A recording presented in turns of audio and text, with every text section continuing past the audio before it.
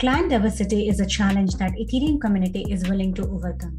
To help users know more about Ethereum's EL and CL clients available to run a node, ECH brings the Know Your Client series. Welcome to the TheMerge special PEEPanEIP episode 77. I am Pooja Ranjan, and with me is talented Ethereum developer Andrew Ashikhmin to talk about the Erigon client and Igor Mandrigin from the team. Welcome to the show. Thank you for having us. Hi. As per the official documentation, Erigon is an implementation of Ethereum on the efficiency frontier, written in Go. Andrew has been on our show earlier to talk about EIP 3607, the client implementation, yellow paper changes with respect to the proposal in episode 49. Check out the link in the description below. We are looking forward to learning more about the client and its progression towards the proof of stake world in this episode. May we kick off with a brief introduction for our new listeners, Igor and Andrew. So my name is Andrew, and I've been part of the Erigon team since 2019. I've been working on Erigon, and we also have a sister project, Silkworm, written in C++, and I've been working on that as well.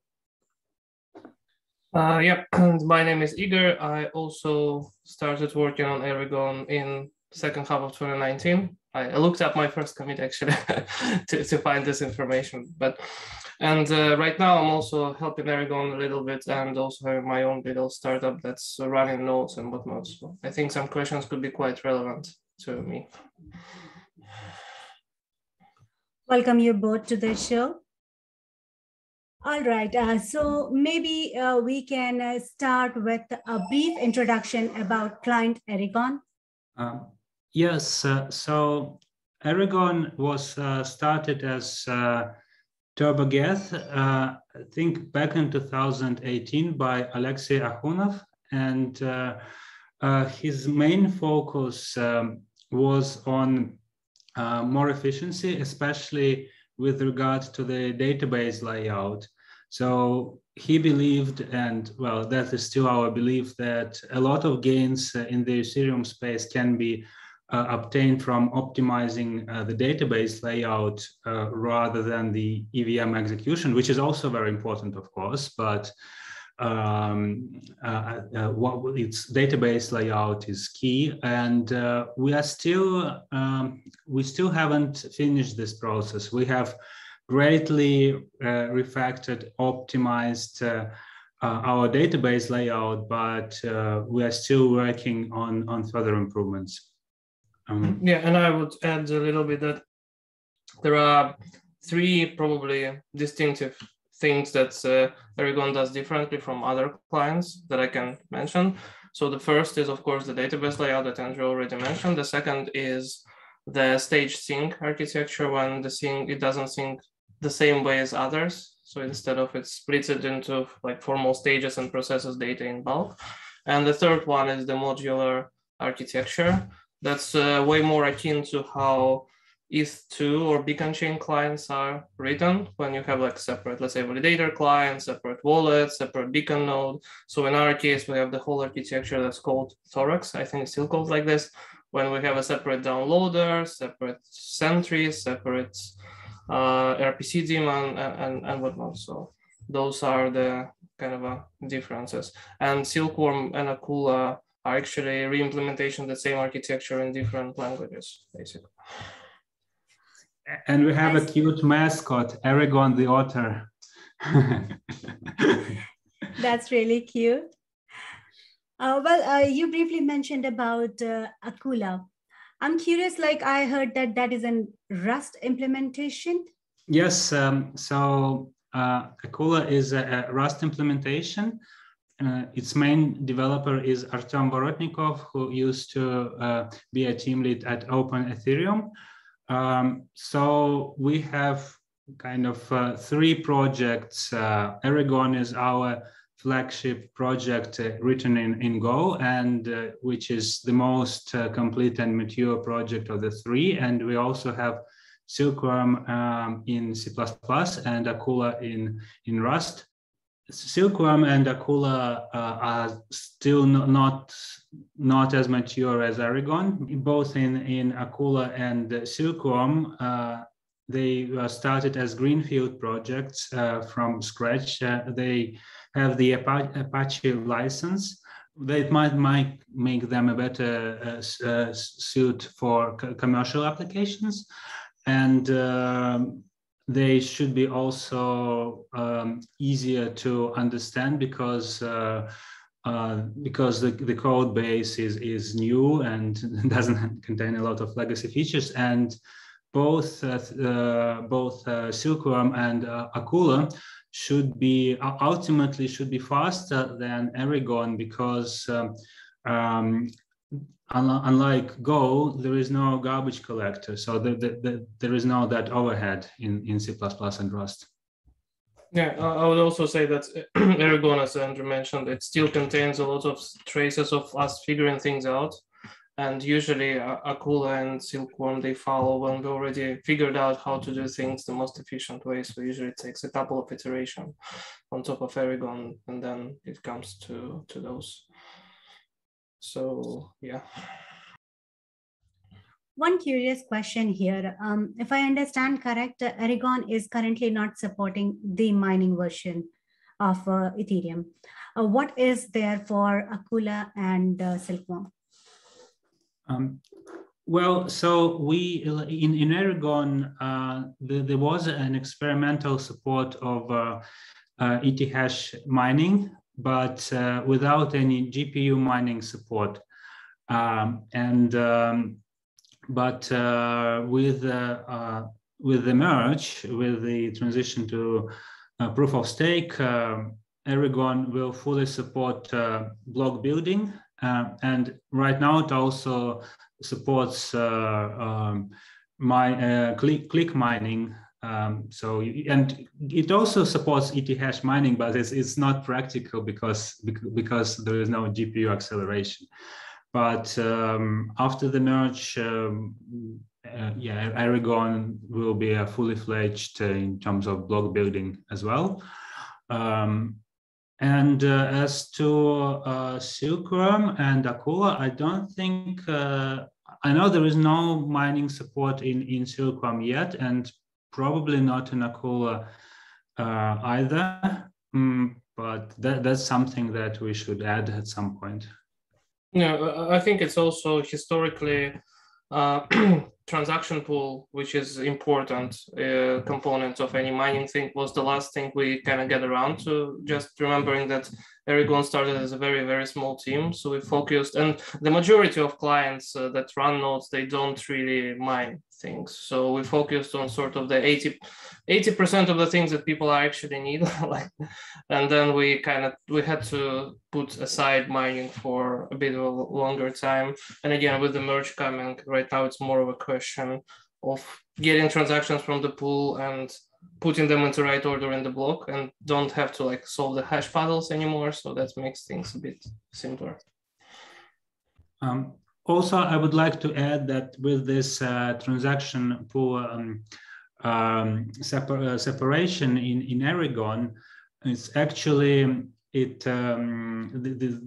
what Igor mentioned, that in Erigon we try to separate big components, and transaction pool is one such component.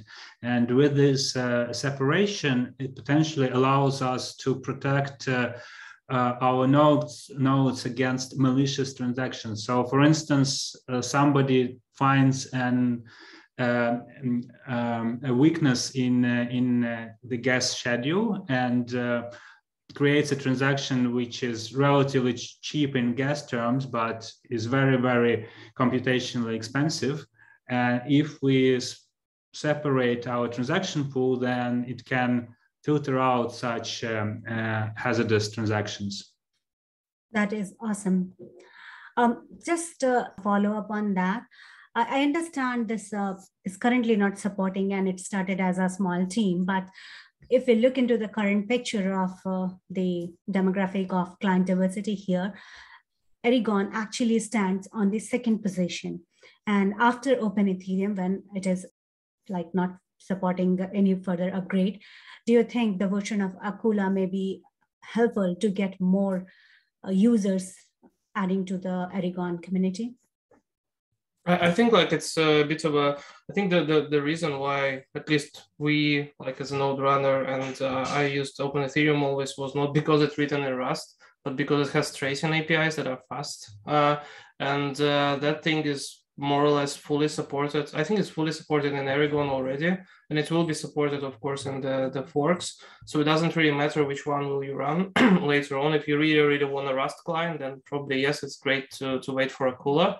But if you want tracing today, you might as well just run Erigon, and yeah, you'll have the same Open Ethereum tracing. We ended up even like having some, I remember we used to have some flags to even repeat some bugs from Open Ethereum tracing, so they're like 100% compatible, even though it's maybe not totally correct traces.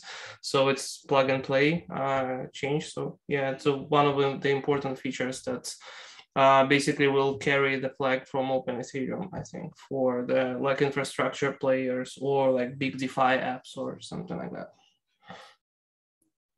That is nice to know.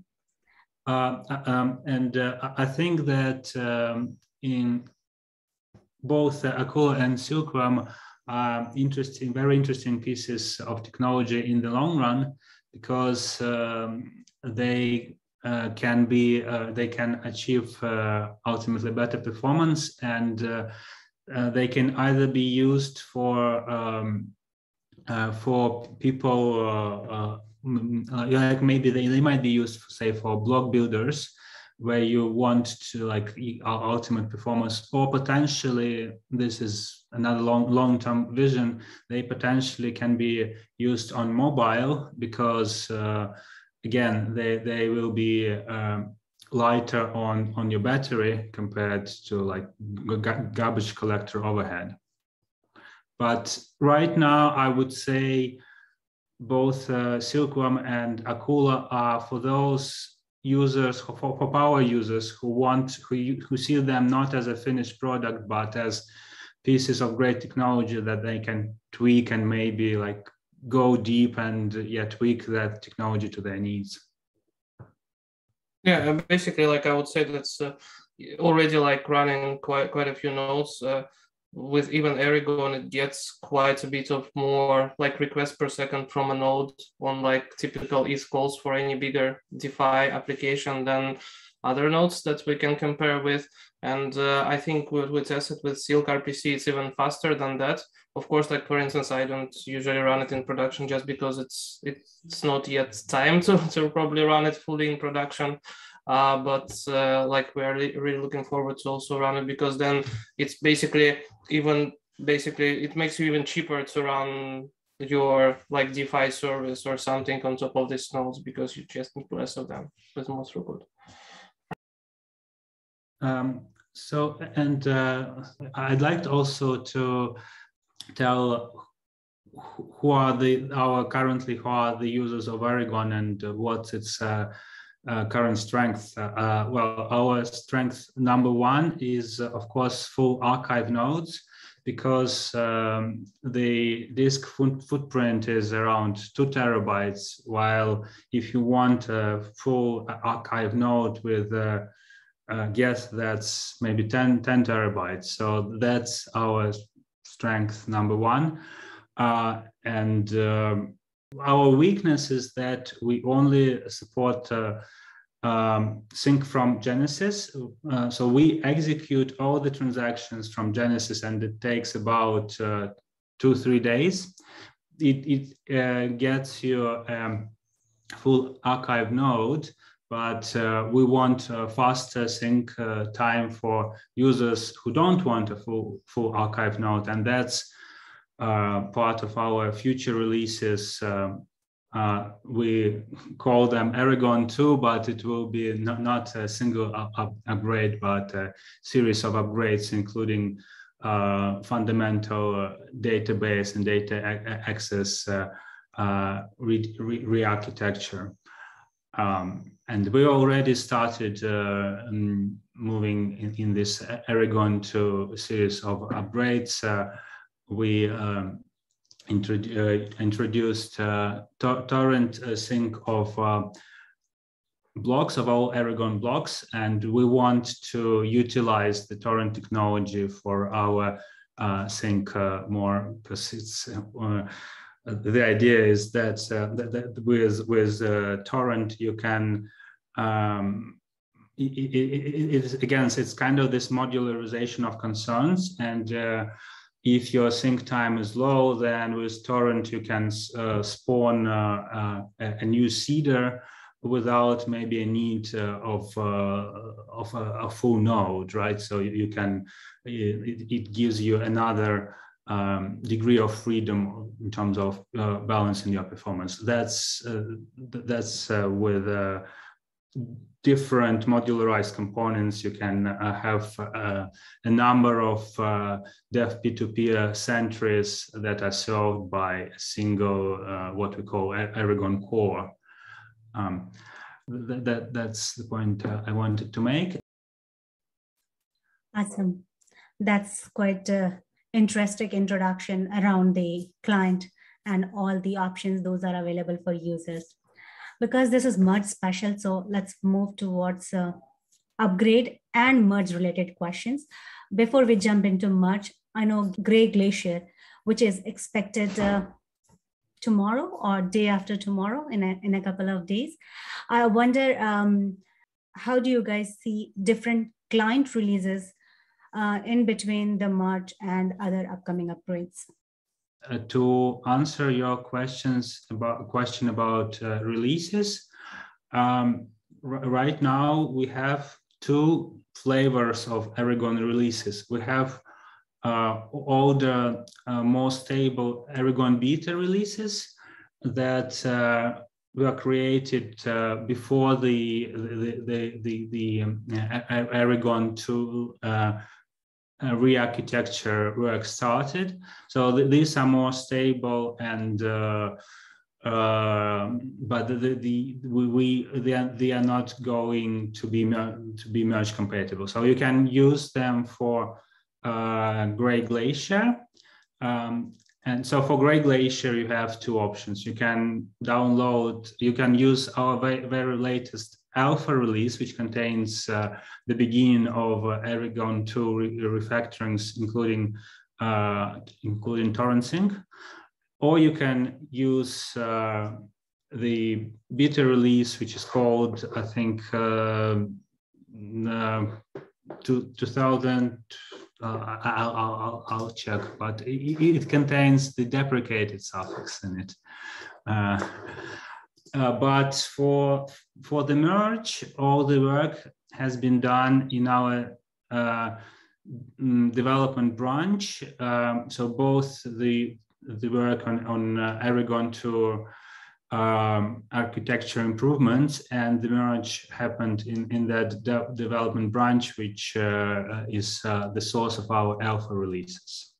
Yeah, so basically the old beta, the version is, by the way, 2022-0405 deprecated, and it basically ends after the Gray Glacier is done. So when the merge happens, it won't be supported anymore, and the only version that goes and supports the merge will be so-called Erigon 2, currently in the alpha channel. So yeah. And yeah, that's what we run, for instance, for the testnet validators already, for the devnet, for shadow forks, and things like that. Taking a step back, coming to the point that Andrew shared about the Erigon version 2.0, is it something that can be expected post-merge? Yes, we have a blog. It's erigon.substack.com, and Alexei has written a number of posts there describing how Erigon 2 will be rolled out. So there is his post from on the 12th of April, Erigon 2.3 upgrades. So the first kind of Erigon 2.1 will happen with the merge. It introduces the torrent infrastructure for downloading static files like historical Ethereum blocks. And then the second and third upgrade, they will happen after the merge. Yeah, so basically we already are in the process of like stabilizing the current version of like 2.1 or 2.0 if you want of the Erigon 2. So it will come with the merge. Like you can already test it. It's just we are trying to be quite strict about labeling things. So we're labeling it alpha because we know that there are some known issues within it. So as soon as we fix these things, that's gonna also probably go into the beta, and then it's probably will be as stable as the previous beta. And we are planning to do this before the merge actually happens on mainnet. So everybody who runs Erigon nodes will need to just upgrade the nodes, and that's it basically. So I have a follow-up question here. We mentioned about stabilizing the current version of Erigon. Are there any specific instruction or specific points to be noted by node operators while they are upgrading their nodes for a merge, or even after merge someone wants to join? Are there any special instructions for them? Well, I mean, apart from that, because we did it like quite a bit, so now you have to run two nodes in parallel. So that's what comes with it, and they need to share like an encryption key. But that's true for any execution plus consensus layer client. Apart from that, like I didn't notice much difference between running the Erigon 1 node versus Erigon 2 node in the merge configuration. With a couple of caveats, that's of course the Erigon 2 is a little bit less stable right now. Like there are a couple of things that needs to be fixed, I think. And also that as soon as it switches to like the after post merge, it's a bit slower to sync than before that, because we cannot, well, right now, I don't think like it's probably should be supported the checkpoint sync, but right now it just syncs block by block. So it's a bit inefficient in terms of catching up with the network, but then you still get the same good performance on the RPC side. At least I didn't notice any difference between in the performance of RPCs of like old Erigon and new Erigon under load. So they both behave quite nicely. So yeah, it's not that much of a difference. One thing that you need to know is that between if you run the old Erigon, like the beta version and the currently deprecated version, the databases are not compatible. So you will need to resync the nodes. But what I do, like as a, let's say, a node operator, I usually sync one node, do a snapshot of the drive, and then just clone it to make multiple nodes. So it's usually not a problem, and this thing is usually automated, and anybody who runs like more than 3 to 4 nodes. And if you just run 3 to 4, you can just resync them from scratch. And with BitTorrent sync, it also makes it a bit faster on the downloading data side. And of course, it also prepares us as Erigon very good to I forgot what was the AP that we shouldn't, like the historical blocks will not be served over the ZEV-P2P anymore. So we already have kind of a side channel to like serve them in off chain basically. So we should be pretty much very quickly compliant with that if it goes through. I'd like to add that for this sync speed, we definitely want to profile it and optimize it in Erigon on our side. But I think in general, the problem is that on the CL side, unless you enable checkpoint sync, then the consensus layer will feed the execution layer block by block, and it will be slow for both Erigon, Geth, Bazel, whatnot. So I've raised this issue at OCODEV And I think for the mainnet, it makes perfect sense to enable checkpoint sync on the CL side by default. Otherwise, without checkpoint sync, it will be prohibitively slow. Oh, I almost forgot one more thing that you need to note, actually, if you're a node operator and you're switching from the old Erigon, like pre-merge and then the post-merge, is that right now we used to run RPC daemon by default as an outside process. And right now it's also built in and enabled by default to simplify the setup, because so you don't have to jiggle like more containers that you need or more processes that you need. That means that if you can just, by default, you will have RPC daemon built in Erigon, just like you have in Geth or other clients, but you can still run it separately, but just you need to make sure that you need to disable the internal one, otherwise they will conflict on ports. So that's a small thing. That's good to know. I mean, that's a good piece of advice for node operators to maybe take care of. And I remember the conversation of checkpoint sync initiated by Mikhail. Let's see what's the decision there. If it is enabled by default, then I hope it will be useful for more of the EL clients. Yeah, like we are, again, as a node operator, if we need to scale right now for Obstant, for instance, want to scale more nodes, we definitely do checkpoint sync to our own neighbor nodes, because otherwise it takes not forever to sync. Even on the Repsol, it's like relatively slow. And if we want like very quickly to get like from 5 nodes to, let's say, 20, like without checkpoint sync is going to be quite sluggish. Talking about node operators, I may be missing something here, but help me understand who are the main target users here? Like what kind of people should be running Erigon node? I understand it is not supporting proof of work, but it will be as good as any other client of execution layer post-merge. But so far, what was the main user base for Erigon? I can answer some of this. Like anybody who runs quite a lot of nodes gets economies of scale better, especially when executing is calls. That could be your typical infrastructure providers, like I don't know, Infura or like Alchemy or whoever.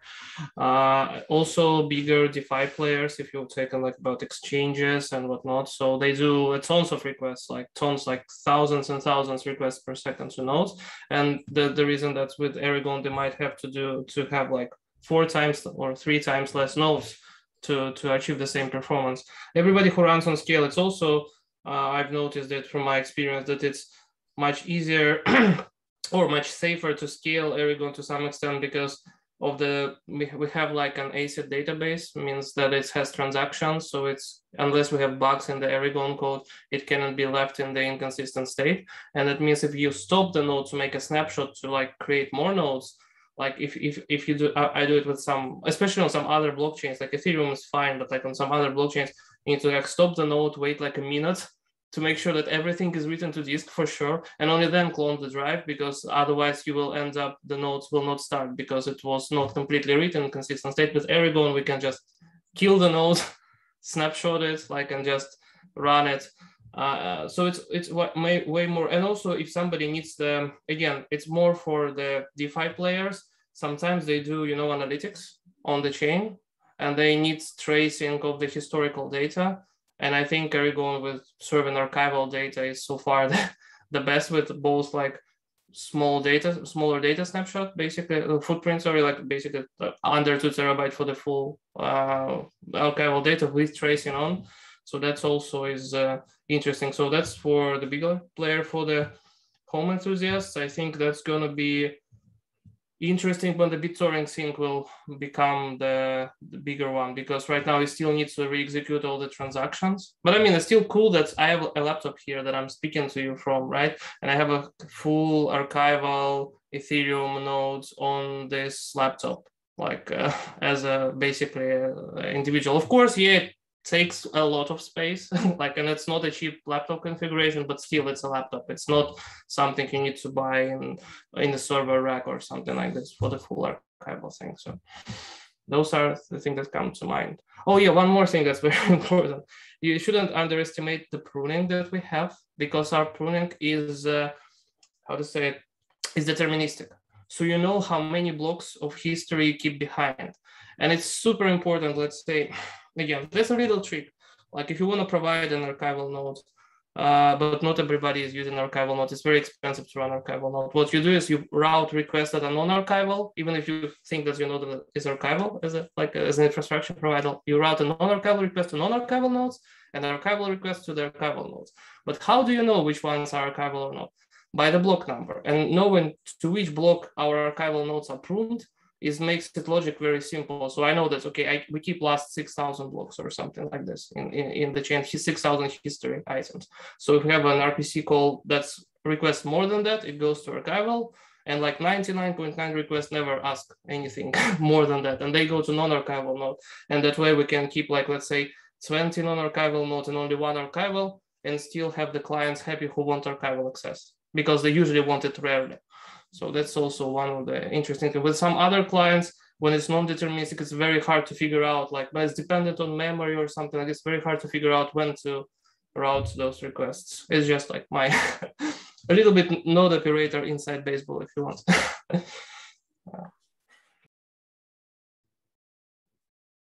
I know generally speaking, it is recommended, like if someone is running a validator node, then they should have multiple nodes running just to have, in case of emergency, they can switch to another client. So for that, Erigon is always there, but I was just curious. Well, moving on to testnets and shadow forks that are happening with respect to the merge upgrade. My understanding is ignoring a few bugs and issues which may occur with any other client, Erigon has been one of those clients those participated in almost every testnet. Would you maybe like to talk about the performance of Erigon in the merge testnet so far, and how generally speaking it is interacting with the interrupt session with the consensus layer clients? Well, I think for the recent in the recent testnets, Erigon has been doing more or less fine. We had an issue where we created, as a validator, we created blocks with no transactions. That has been fixed, and we are monitoring whether it occurs or not, but so we are keeping a close eye on that. There was an issue in shadow forks, not in testnets like Kiln or Ropsten, but in shadow forks, because shadow forks are different. When the merge happens on the mainnet, there will be at some point, probably after the merge, there will be a so-called merge net split block, and it will fork nodes that haven't enabled the transition from the rest from like the mainnet. But on shadow fork, the idea is that you do not do that. So you have a lot of peers from the mainnet, and you have weird issues because you don't have actually peers from your shadow fork, right? And that's why you have some kind of weird failures, but they are not indicative of any real testnet or like any or the mainnet. The one workaround for Erigon is to actually to specify a static peers that from the correct shadow fork, so that you at least you have some peers. Otherwise, I mean, the idea for shadow forks is also you don't want to filter out peers because you want to receive transactions from the mainnet, but on the other hand, all those peers, they have a totally different worldview. They see totally different blocks, and it's a bit schizophrenic, right? So this shadow forks issues, yeah, they're a bit niche. Yeah, and speaking of like running the testnet specifically, I've been running Kiln validators. I've been running quite a bit of Ropsten validators. And so far it's been like fine. Again, there are some bugs that are specific to Erigon that are not specific to merge. That sometimes requires to like restart the Erigon, but that has nothing to do if you run it with non-merge configuration on the mainnet, it has the same bug, so it's not non-merge specific.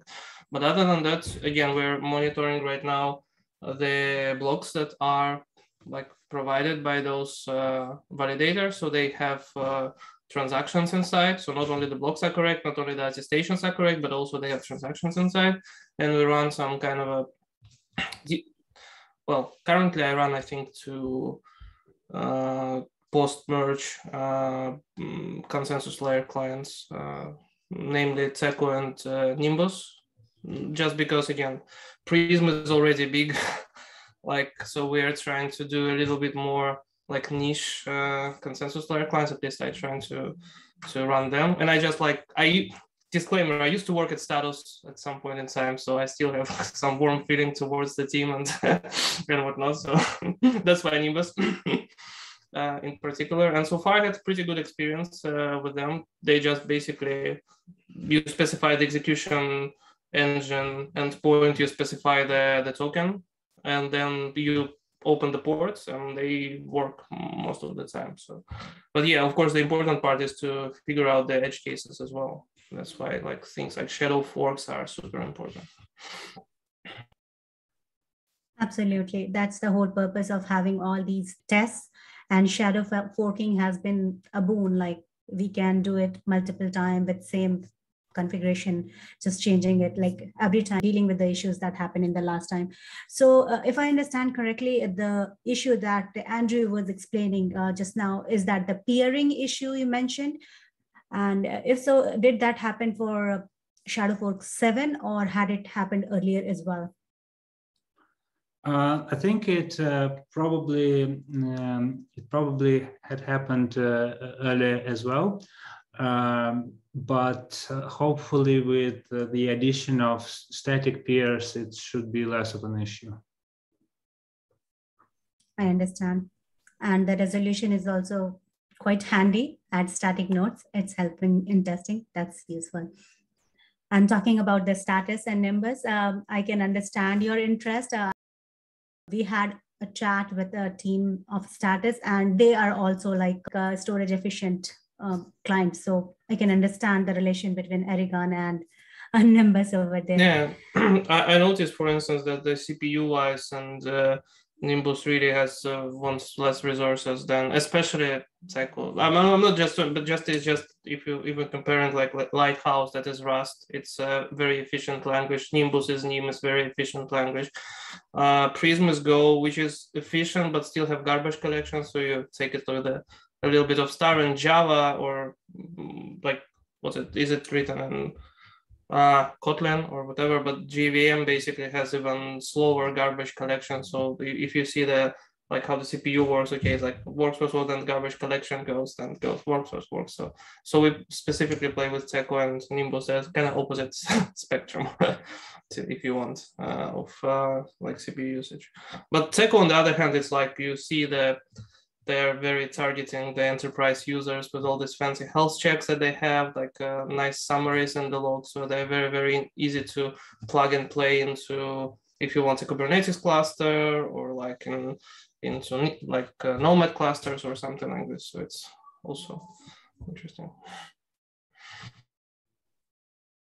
So it is good to know like Tseco and Nimbus are the two common CL that is being used in combination with the Erigon. So this can be a favorite of yours. I'm just curious to understand, like with other client combination, the other CL client combination, the performance of Erigon is generally the same, or are there any advantages of using Tseco and Nimbus? Well, I also tried Prism. It worked well. It just, I thought that it's okay. It's still a majority client, so I never bothered to scale it. So we have probably one Prism to maybe 10 or more Tseco and Nimbus instances. Didn't notice much specific differences, but I didn't like, we also run Prism on the pre-merge, like beacon chain mainnet validators, with Erigon as a just ETH1 endpoint, not the execution layer, but just providing logs for who is the active validator basically or not. And with this, it was like rock solid as well. So one thing that I probably need to look at, I didn't ever run Lodestar like as a consensus layer, like probably, yeah, I'll need to check this configuration as well on one of the testnets to see how it behaves. But again, Lighthouse was also quite okay, but just you have that much things and just that much time, so it's like kind of we're trying to manage this a little bit in a way that's still very useful, but yeah, it's not that easy to cover everything. Interesting. So the merge testnet, it started about a year ago with Rayonism, right? I wonder, are there any specific incidents or stories, or maybe any learning experience during this entire testing period till date that you would like to share with our viewers? Yes, I can talk a little bit about our journey to the merge. We we didn't join Rayonism and Kintsugi, so we were a bit late. We joined Kiln though, and there was a couple of reasons. One reason is that in Erigon, before the merge, how we used to operate internally is that we have a single state, so a state corresponding to a certain block, and we didn't have easy, quick access to multiple states corresponding to multiple blocks. But the engine and in the proof of work world, it worked fine because you occasionally can do a reorg, but you kind of to do that, the reorgs don't happen often, and you don't flip-flop typically between different side chains, so you can you can still operate fine with a single state, which you occasionally unwind to your fork point and then apply changes, new blocks on your new side chain. And how the engine API was designed originally before Kiln is that it didn't have the same assumptions as the proof of work world, and it could send more requests. It assumed that you can have access to pretty much a lot of states corresponding to multiple blocks simultaneously, which wasn't the case in Erigon and still isn't.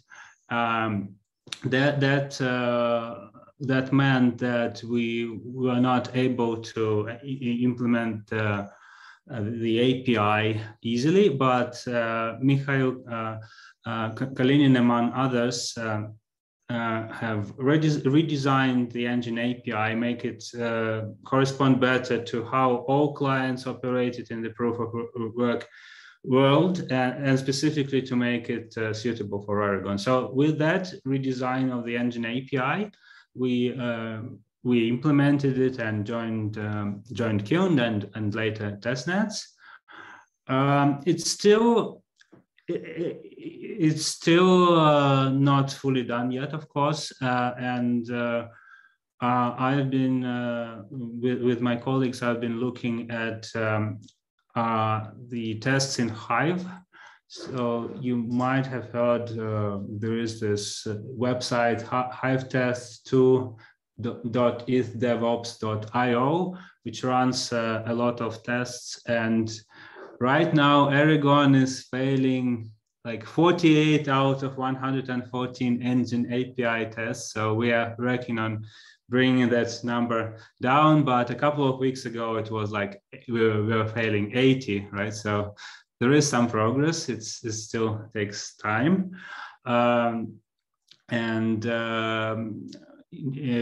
general, more testing. So we've been paying more attention to Hive tests now, and that's very helpful. That Ethereum Foundation have invested into this.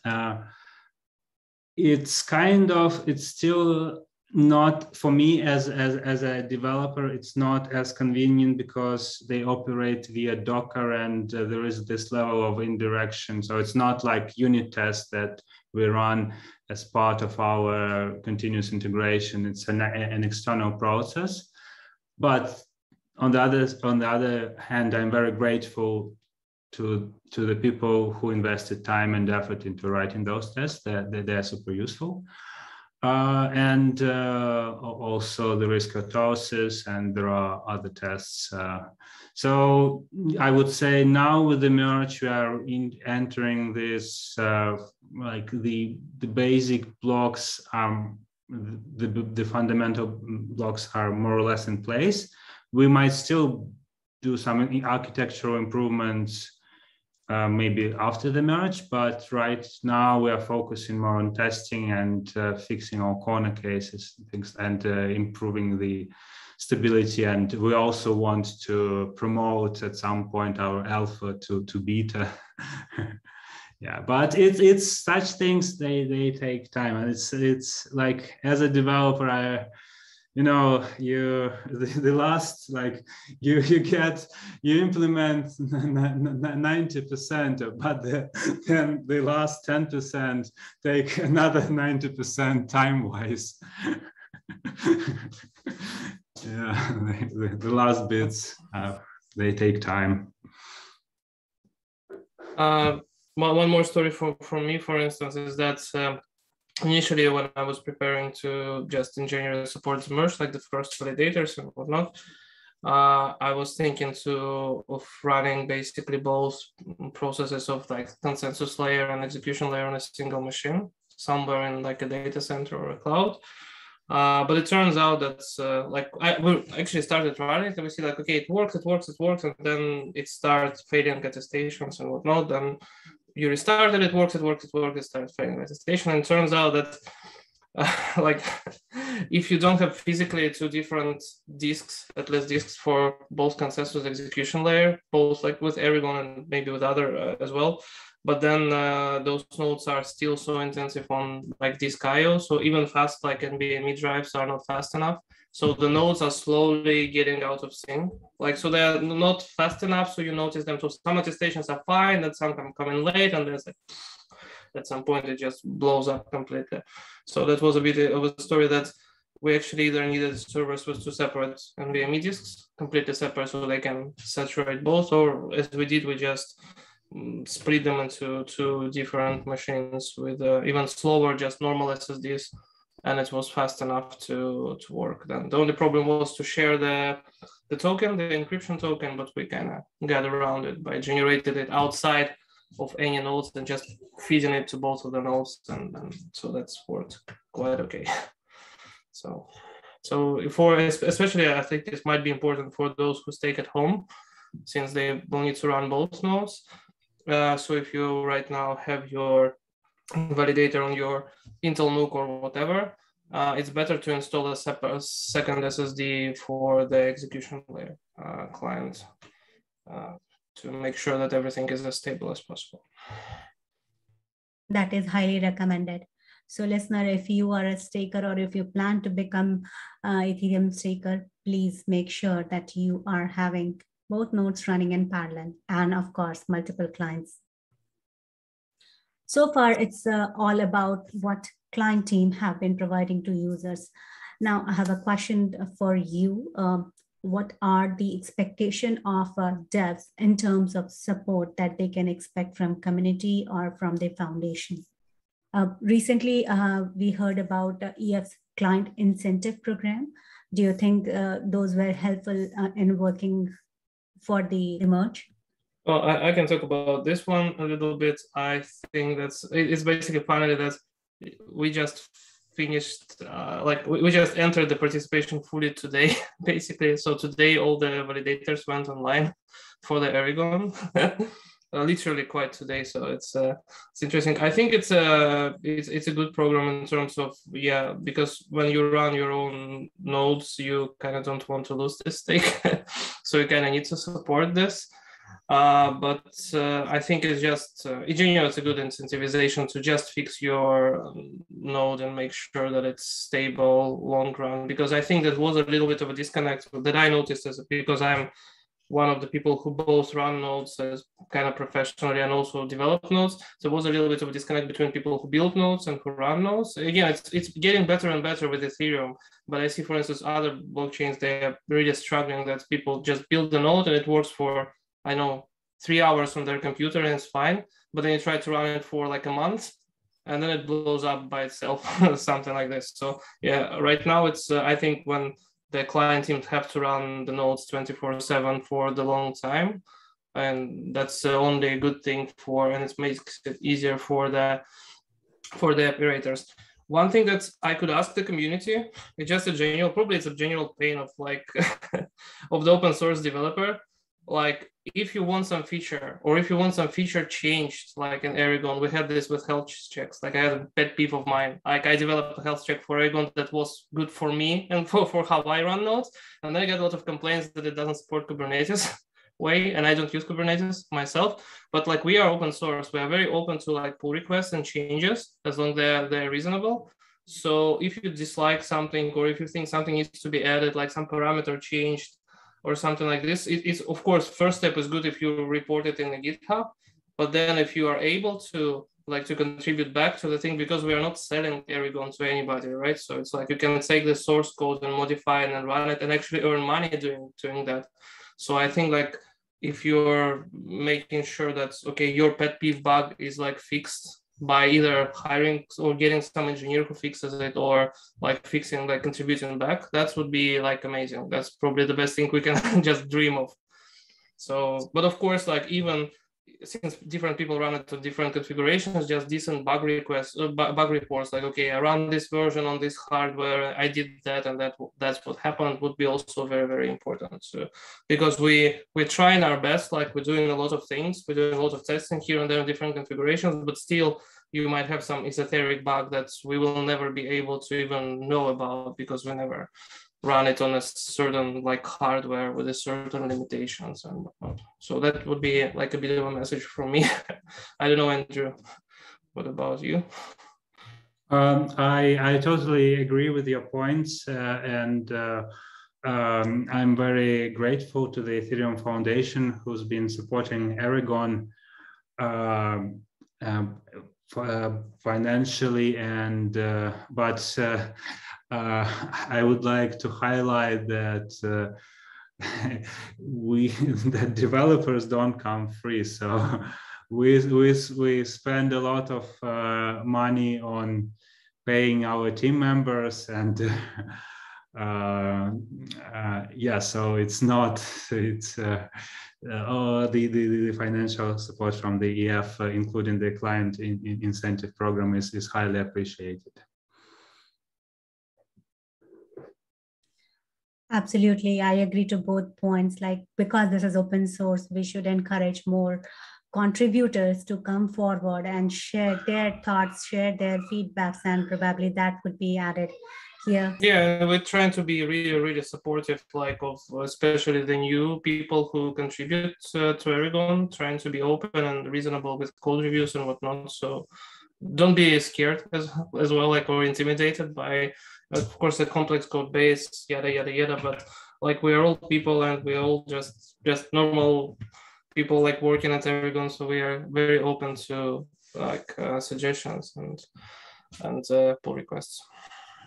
And I'd like to add that people who are interested in learning more about the execution layer specifically, and Ethereum in general, and who are C++ or Rust developers, they might be interested in Silkworm or Akula, because their code bases are smaller compared to Erigon's, and some things might be cleaner, and it might be a good learning experience in terms of you want like specifically to understand, I don't know, how precompilers work, or like how some intricacies of execution. I think you might find cleaner code there, but yeah, all help is in terms of nice bug reports, pull requests is appreciated. Awesome. Thank you so much. These are all useful information for new developers as well as people who are experienced and they are looking forward to maybe experiment with different clients option. Those are available. Well, it's time to wrap up. Thank you so much, Andrew and Igor. We appreciate you sharing insight of the client development and merge preparation. Thanks for your time. Thank you, Pooja. Thank you for having us. Yeah, thanks so much. Thank you. Yeah. Erigon has the second largest share of Ethereum's client distribution, which is over 8% as per Ethernodes. Yet it is far away from a decent looking percentage share of a decentralized network. My hope with the release of this episode is that it encourages new users willing to join Ethereum node running may consider Erigon for execution client and help improve the stats of Ethereum's client diversity. And on this note, thanks to everyone watching or listening to this episode. Should you have any question, leave a comment, reach us at ETHCathedr's Discord. Check out descriptions for link to useful resources and guest Twitter to follow. Keep sharing your love with Ethereum Cathedral. Stay tuned for more on Know Your Client series. Cheers.